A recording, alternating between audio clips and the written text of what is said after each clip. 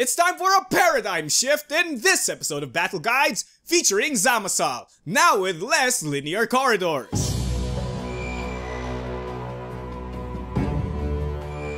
Zaamassal is an adaptive brawler who can use his varied effects to toolbox a solution for almost any problem. However, that all comes at the cost of having conditional stats, needing to manage his paradigms very well as being easily card locked.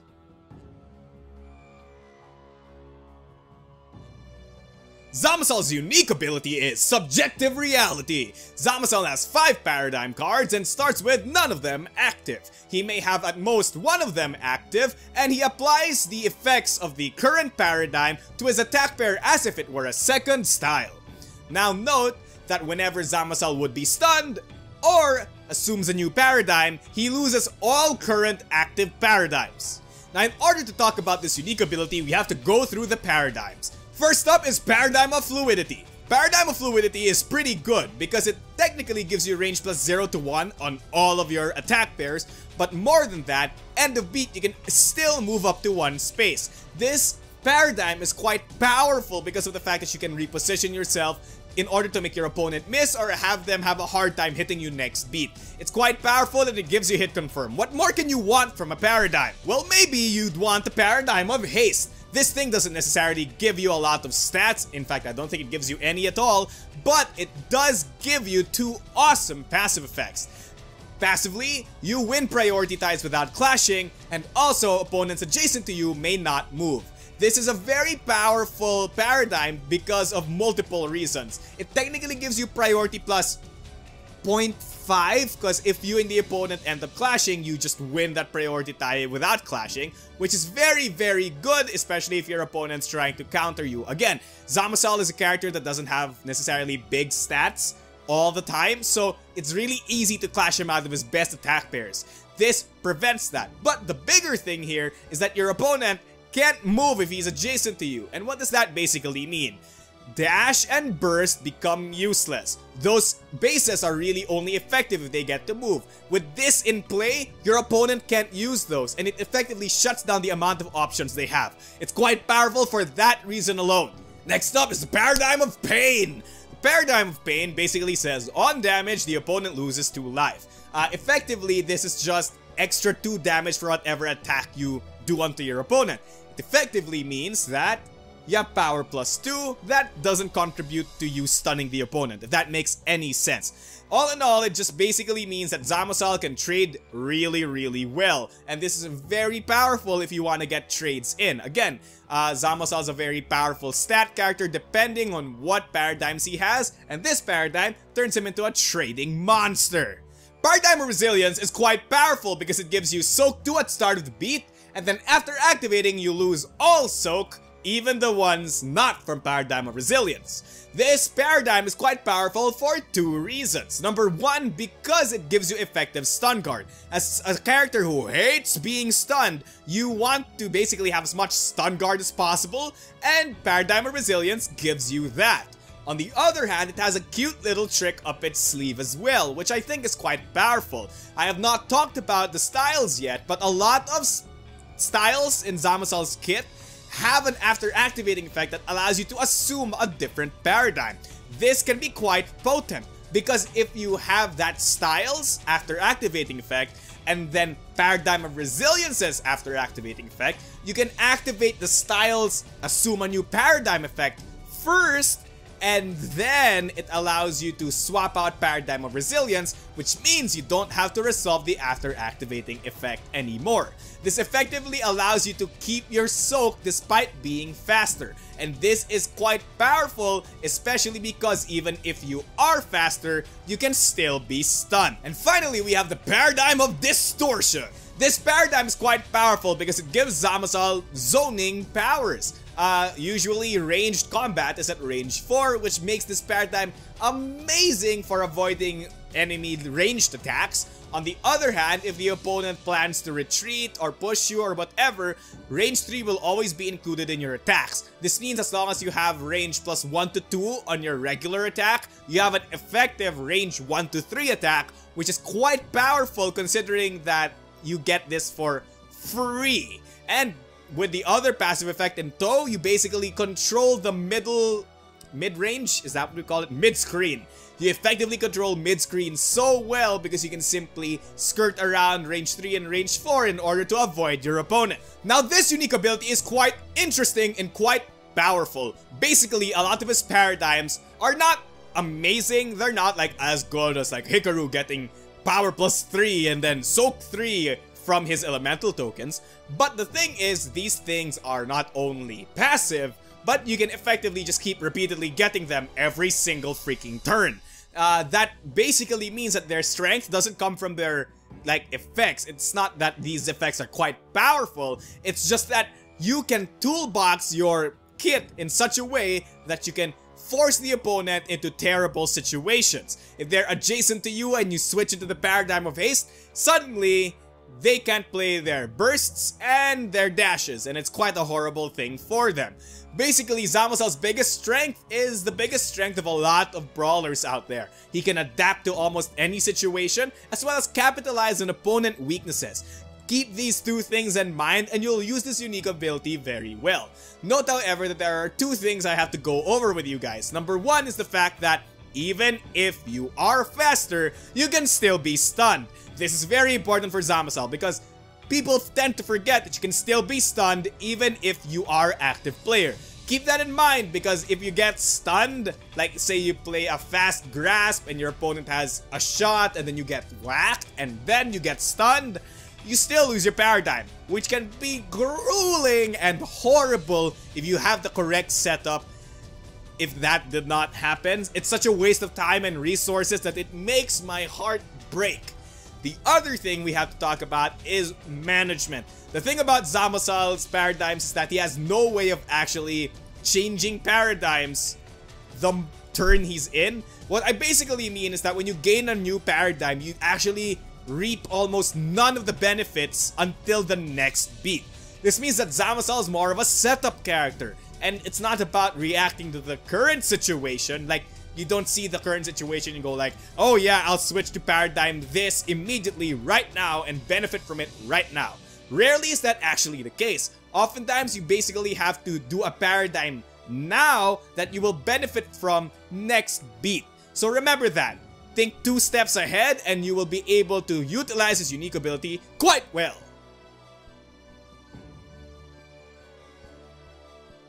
Now let's go to Zamassal's styles. Now here's the thing about Zamassal's styles. You know how I give you guys magic numbers, and you know how I love range plus 0 to 2 and stun guard 3 and so on and so forth. And you know how I'm like, oh, brawlers can basically do a little bit of everything, right? That's Zamassal's entire kit. I literally kid you not, every single one of his styles basically reads create a magic number attack. And it's pretty freaking absurd because it turns almost every attack into a viable attack when you're using Zaamassal. So if you think about it that way, this guy technically never has bad attacks. However, one thing to realize about Zaamassal is that even if his attacks are generally okay, they're not that powerful. Like, they fill the minimum requirement, but that's it. They don't go over and beyond the Call of Duty. But aside from this, he's still easily card locked despite having very versatile styles because of the fact that his styles are the ones that allow you to assume certain paradigms. So if a certain paradigm is the paradigm you want, but that paradigm style is in this card, you've effectively card locked yourself out of a paradigm. So it's very hard to think multiple steps ahead in order to get the right paradigm and the right style at the right time, but then that's why he's an advanced character. Now remember one thing about all of Zamassal's styles. All of them allow you to effectively change into the paradigm that they're associated with, but remember that this is only optional. So if you currently have a paradigm that you really like, playing another style will not force you out of that paradigm. So keep that in mind. Urgent basically allows you to close the gap in order to make the paradigm of haste that much more powerful. However, on its own, it's an amazing style. It effectively has range plus 0 to 2 and it has priority plus 2. Wow, that's absurd. That's really, and I mean really good.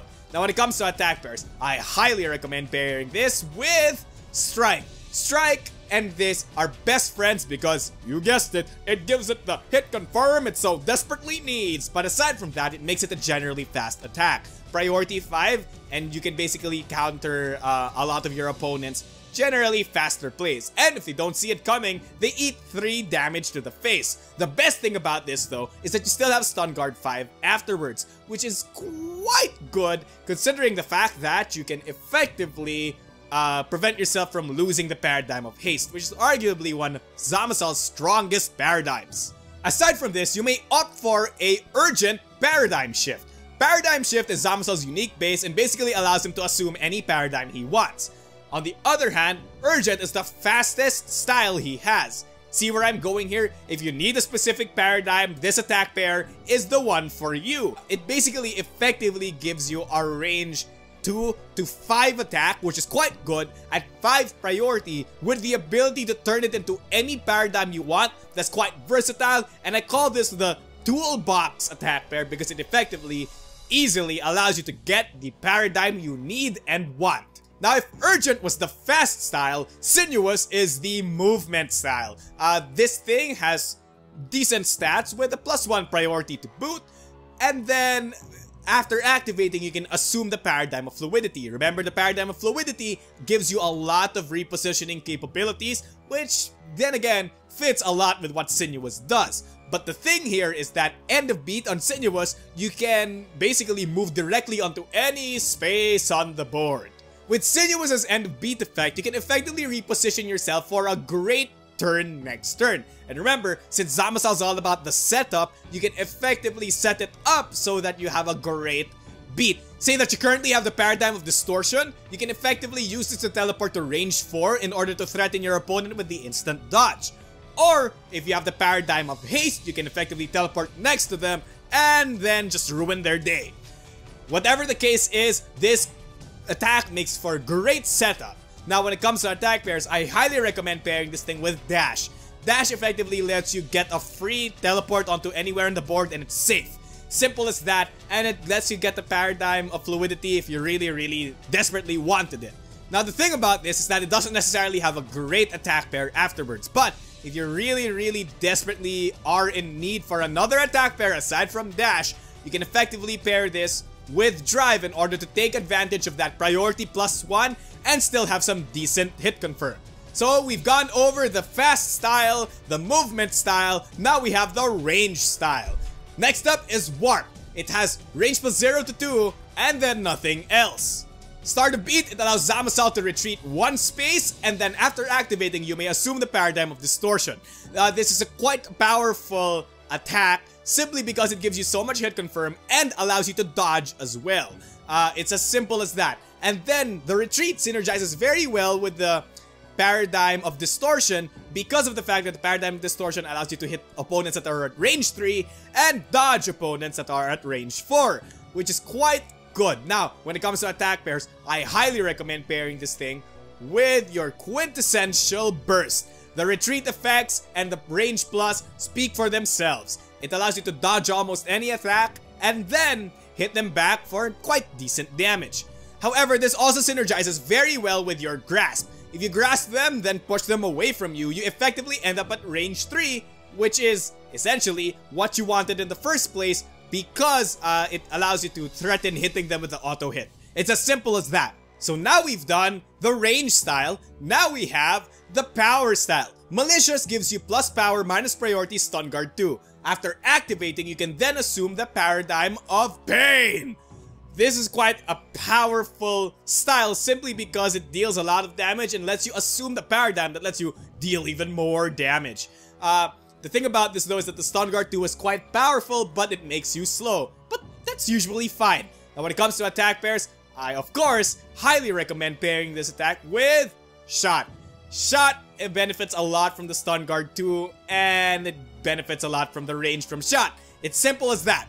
Malicious also pairs very well with Strike. I know it doesn't make a lot of sense to tell you guys to do a Malicious Strike because it doesn't have enough hit confirm, but remember that you have Paradigm of Haste. If you get adjacent to the opponent and have Paradigm of Haste, playing a Malicious Strike is a nearly undodgeable attack that deals 5 damage. Simple, powerful, but effective. Now we've done the power style. Finally, we have the defensive style that gives you stun guard. We have sturdy. It has no stats, but it gives you stun immunity, which on its own I think is freaking amazing. However, not only that, but you can ignore movement effects applied to you, including your own. So if your movement effect would mess up your positioning or whatever, you can use this to prevent that from happening. And of course, after activating, you may assume the paradigm of resilience. This style is just so good. I mean, just look at it. Stun immunity for no cost? What? That's really freaking absurd. Now when it comes to attack pairs, I highly recommend pairing this thing with shot. Again, synergizes well with shots, high range, and you know, it has stun immunity.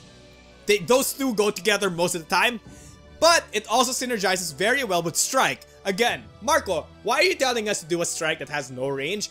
Because this thing is very similar to malicious strike. Simply put, if you have the paradigm of haste active, you can get in there and hit them with a sturdy strike. This time, it's even more undodgeable because malicious strike can be countered by grasp. Sturdy strike is just so powerful that not even grasp can counter it. So basically, it effectively turns into a trade with your opponent turn, which Zaamassal is completely fine with most of the time. And finally, we have Zamassal's unique base. Paradigm Shift. Not only is this a really awesome sounding unique base, it has decent stats. Range 2 to 3, which is pretty good. Power 3, Prio 3, and after activating, you may assume any paradigm of your choice. This is quite a powerful base simply because it gives you the ability to toolbox out any one of your styles, any one of your paradigms. So this is quite powerful if you really need a paradigm and the style is in the discard. Now when it comes to attack pairs, I highly recommend pairing this thing with Urgent. As I've said, it's quite powerful and quite fast. But if you really desperately want a paradigm to stick, pair it with Sturdy so that you not only have the paradigm you want, but you assure yourself that you will not get stunned out of it because you're stun immune.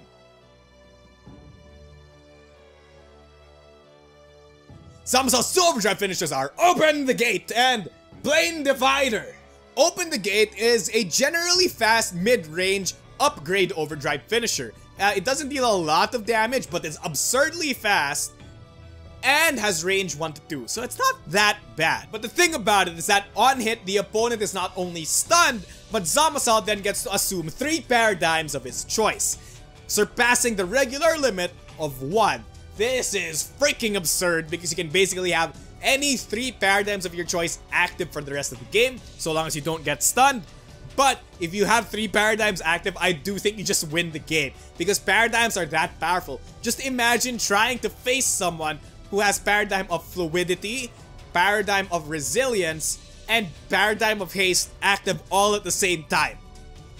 It's absurd and nearly impossible to deal with. Trust me, I've experienced it before. Now, the thing about this though is that if you assume a new paradigm or are stunned, you lose all currently active paradigms, so you lose all 3. So make sure you just don't get stunned and you'll do well with this overdrive finisher, which will usually win you the rest of the game. Now if that's not your thing, Plane Divider might be more of your thing. It's melee range, it has low power, it has generally low priority, but it has a before activating teleport to anywhere, so effectively it makes up for your poor range. But the on hit is the best part. You can basically move the opponent anywhere onto the board, and then the spaces between you is power +1 for each space. This is basically the powerful attack that you do if your opponent is cornered but still has a space behind them. This will result in the most amount of damage, which is 7. It's not that good of an overdrive finisher, but if you desperately need the extra hit confirm, this might be the overdrive that you need. As with a lot of characters who have antis or whatsoever, Zamassal's paradigms apply to these things as well. So if you need the extra hit confirm, extra defense, extra movement or whatever, you can effectively get those from your paradigms. Just make sure to set them up. Now, if the overdrive finishers aren't your thing, you might want to do a cancel or a pulse. A cancel is quite powerful in Zaamassal because he's a brawler and brawlers love messing with your options. It's as simple as that. Aside from that, Zaamassal is a guy who basically likes toolboxing you to mess you up with his setups. So, the less options you have, the less things Zaamassal has to worry about. So, they really love their cancels. Pulse is quite interesting as well for one reason. Zaamassal is actually a weird setup character, and a lot of his setup comes in the form of making himself adjacent to you or making you range 4 from him. Pulse can basically do both of those things, and if he has the correct paradigm setup, he can effectively use Pulse to get you in the correct positioning to mess you up the next beat while negating one of your powerful attacks. Pulse can be quite a powerful tool for a smart Zaamassal.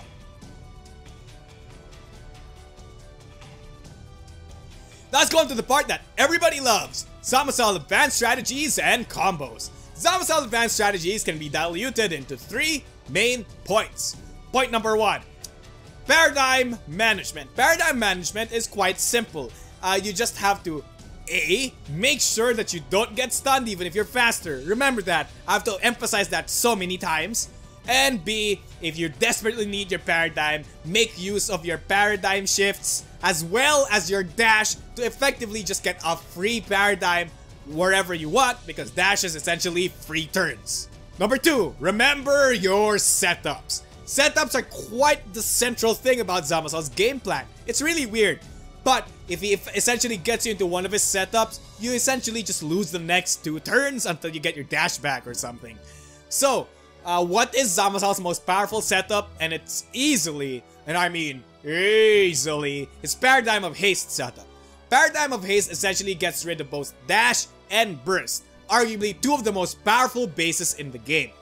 And as long as you're in melee range with him, Zaamassal can dominate you with his powerful malicious style as well as his powerful sturdy style in combination with strike and a bunch of other melee attacks that you can no longer dodge because Zamassal's in your face and gonna destroy you. Note that this is also quite powerful because Zaamassal doesn't have to commit to this setup. If he sets this up and you go like, ah yeah, he's gonna strike me now, he doesn't have to commit to it. He can easily just burst out because he's not locked into that melee range like you are. Therefore, the haste setup is just so good, and I highly recommend using it against a lot of characters who have minimum range or trouble hitting you. But avoid doing this against juggernauts, because trust me, you can't fight their game. And number 3, don't play their game. I know Zaamassal has a lot of good stats, but he can only really get those stats 1 beat at a time. But aside from that, the stats he has on his cards are nowhere near the stats of people who are actually dedicated to those stats. He has some power on malicious, but it's not gonna be anywhere near clockwork. He has some speed on urgent, but it's nowhere gonna be close to anything Demetros can do. So with that in mind, you're about exploiting people's weaknesses, wherein not a lot of characters can do that. Simply put, you're a brawler, so don't forget that.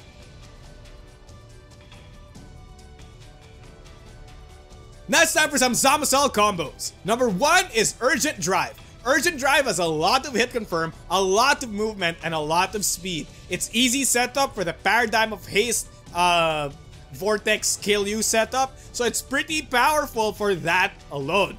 Just make sure that you stun your opponent with this or you'll lose your paradigm. Next up is Sturdy Strike. Sturdy Strike synergizes very well with the Paradigm of Haste setup of Doom.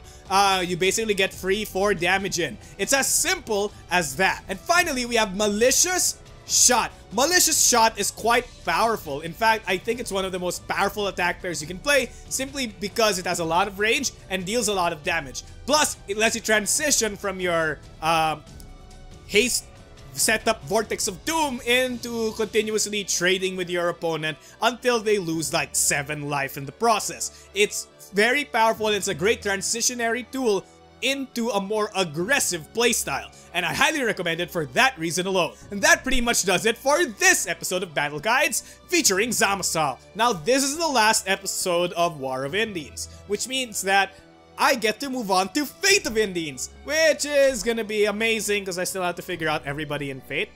But not only that, it now means that I have to start talking about Force Gauge, and I know I've gone on record in saying that I don't necessarily think Force Gauge is the best thing ever, but we're gonna have to analyze it because it's standard. So, maybe the next video won't be a battle guide yet. It might just be like an analysis video for Force Gauge, because it's very important to understand how Force Gauge works if we're gonna talk about all of these Fate characters who were balanced around that. Note that Force Gauge retroactively replaces special action and everything, so right now you really have to don't necessarily remember your special action anymore because we have Force Gauge now. In my Force Gauge video, I'm gonna basically tell you guys how losing the special action will affect a lot of the characters we've talked about before, as well as talk about how all of these new antis and stuff can influence previous characters. Remember that I won't go into specifics, I'll just be more on the general side of things. Now, if you guys like the video, or like the character, or like the game, check the description out below for more level 99 game stuff. I'm sure you'll like them. If you want to talk to me or any of the other BattleCon veterans, check the description out below for our community links, and join our community, our forums, and whatever. If you guys want to learn more about the lore of BattleCon or anything, the wiki's down there too. And if you guys want to send me an email, my email's in the description down below as well. Of course, if you guys have any comments or questions, ask them away in the comment section down below, and I will obviously try to answer it as soon as I can. Note that voting usually comes at the end of these videos, but since Fate's coming in fresh, I'll take the liberty of picking the first character, and then you guys get to vote from then on. Without much to say, don't forget your special action, and this is less of you know, this is a good gameplay tip, and more of let's not forget the original special action because it's gone, and I feel really sad about that. So don't forget your special action, and thank you, World of Indines. Thank you, and good night.